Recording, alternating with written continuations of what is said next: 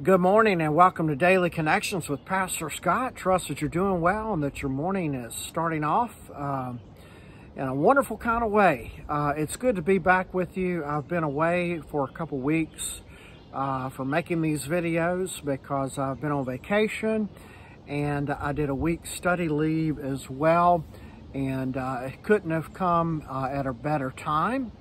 Right off the heels of Easter, I was ready for a break, but I sure am excited to begin sharing with you once again a word of encouragement each day during the week from the Word of God. And this morning, in my morning reading, reading through the Gospel of Matthew, the Lord laid on my heart to share this verse from Matthew chapter 15, where Jesus is having a conversation with the scribes and Pharisees about what really matters.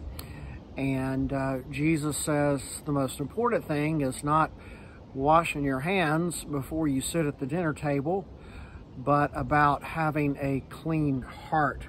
And in this particular conversation, Jesus recalls the words of the prophet Isaiah,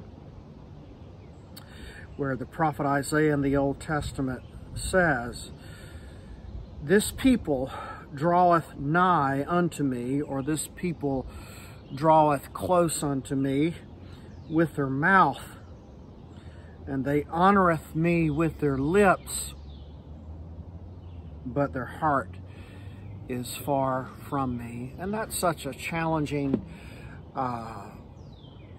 word from the Lord for each one of us. Yesterday was the Lord's day, and we gathered in worship for those of us who were able to do so. Can't even talk. I've been gone 2 weeks to worship the Lord, and we sing songs with our mouths. We pray with our mouths. We confess our sins together and confess our faith together with our mouths. We preach with our mouths. We always, in worship, draw close unto the Lord with our mouths.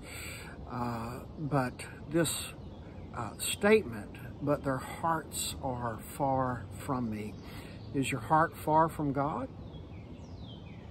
Is my heart far from God? If it is, the Lord is merciful and gracious. Let us pray that by the power of the Spirit, the Lord would draw us and draw our hearts close into His presence, because things happen in the heart. Things in our heart always precedes our actions and our faith or lack thereof. Let's ask the Lord, He's the great heart surgeon, to do His heart work on us this day. Father, thank You for the gift of this day and for this chance to reconnect after a couple weeks of having been away from one another. Do Your good work in our hearts. Lord, when our hearts drift from You, bring us close into Your presence. Through Christ our Lord we pray. Amen. See you tomorrow.